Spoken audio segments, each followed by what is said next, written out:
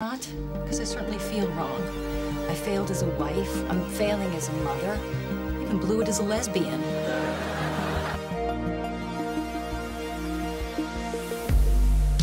For anybody else, Daddy doesn't need the grief. That was really cool, Dad. Thanks. Yeah, it was. Hey, it just occurred to me. If Greg's here, we can ask him about going out on the boat. No, I'm not going to ask Greg about going. Hey, hi, Judith. Here he is, safe and sound. Oh, hey, honey. Hey, Mom, guess what we just did? What? Nothing in particular. That's a kid's joke. Nothing in particular. He's been doing it to us all weekend. So we'll, okay, bye. Alan, Alan. Ask about the boat. Listen, next weekend... Yeah, I know. You and Greg are taking Jake scuba diving. No, that's the thing. Greg and I have decided not to see each other anymore. So if you haven't made any plans, you can have Jake. Oh, yeah, I'd love to have him. And I'm sorry to hear about you and Greg. Thank you. Is there anything I can do? Yeah, you can wipe that smirk off your face. Okay, well, bye. Bye. She broke up with Greg. Alan. Yeah? Peephole. Ah.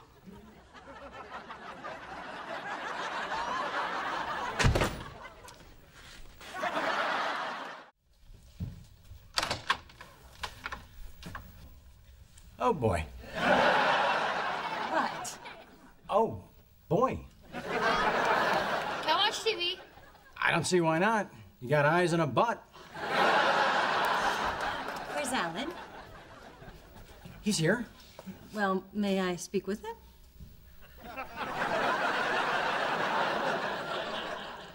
Sure, why not?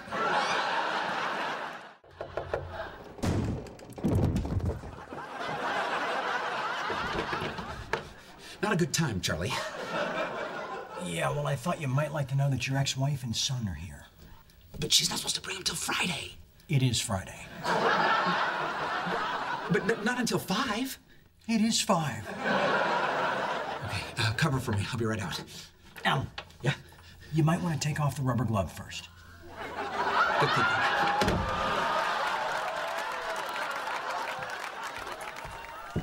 He'll be right out.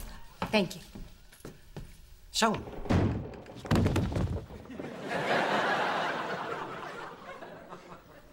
how are you?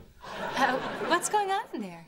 Alan's moving furniture around because he's constantly redecorating. Sorry, I was taking a nap. So what's up? I just wanted to remind you that Jake has his karate tournament tomorrow morning. Okay. What's that on your face? Just a little chocolate sauce. Thank you. Got it. The karate tournament tomorrow morning. Alan, what's going on? What's going on is I was lying in bed eating a sundae. After moving furniture. After moving furniture. And I fell asleep in some chocolate sauce. Goodbye, Alan. Somebody else is giving your wife the giraffe. Make sure they didn't forget the garlic balls. What are you doing here? Why don't I just get back in the hot tub and give you guys a minute? Well? I came to give you this. What is it? I made it for you. Just now? No, a long time ago. It's symbolic. Alan, you are a disturbed man. You need help. Enjoy those garlic balls. Wow, that was more fun than I expected. Come on, Giraffe Boy, I'll buy you a drink. Okay. Wait.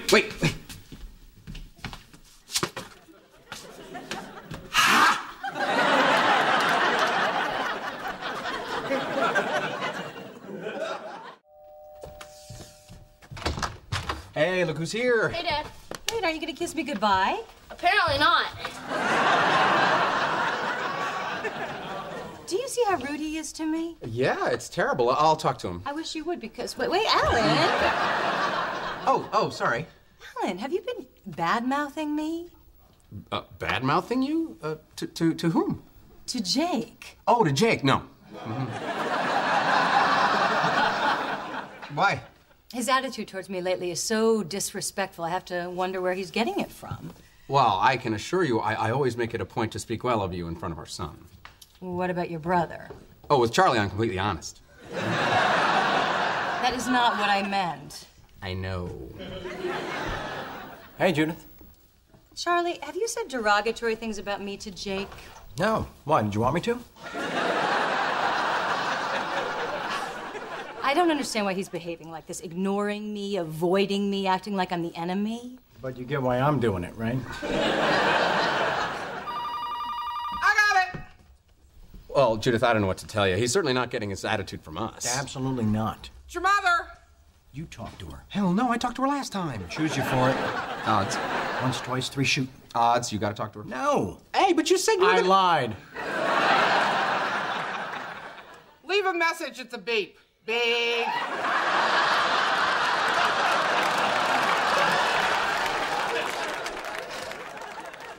I wish there were a better way to deal with Mom. There is, but we're both too pretty for jail.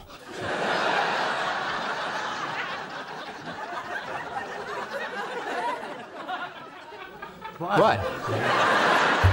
Oh? Jake, honey, ready to go home?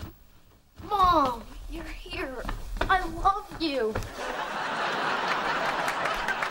Wonderful. Teach him sarcasm. Thank you very much. Sorry. Well, I can assure you he did not learn that kind of crass behavior from me.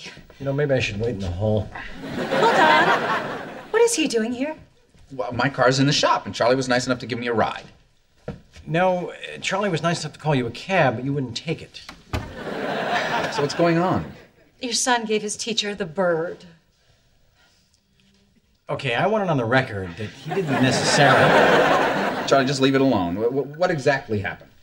Well, I was writing on the board, and he thought I couldn't see him. Is this true?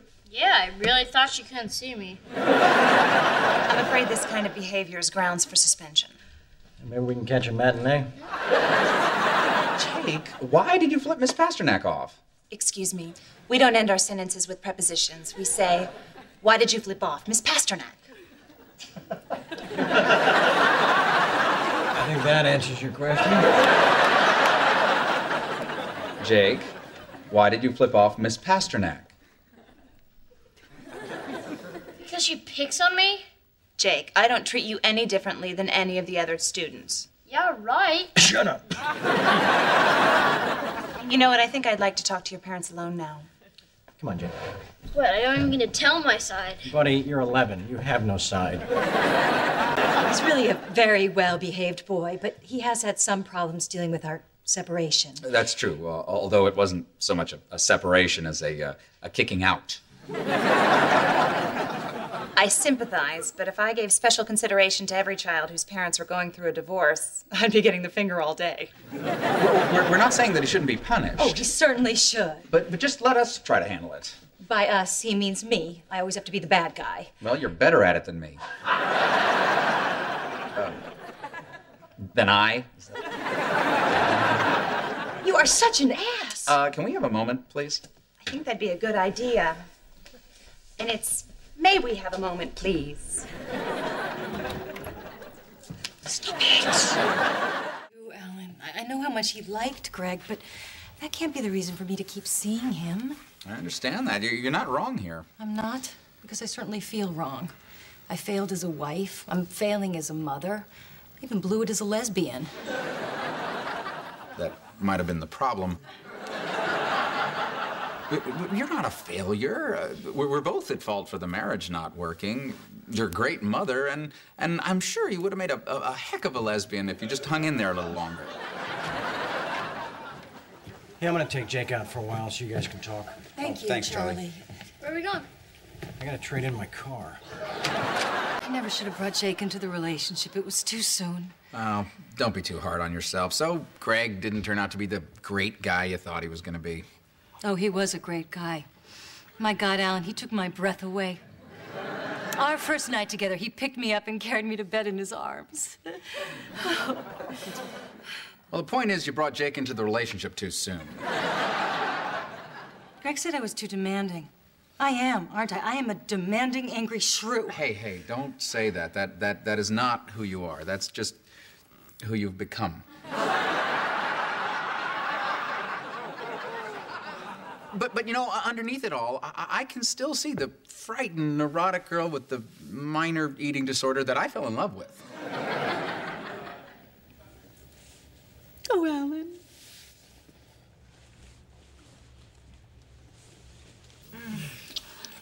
Oh. Oh.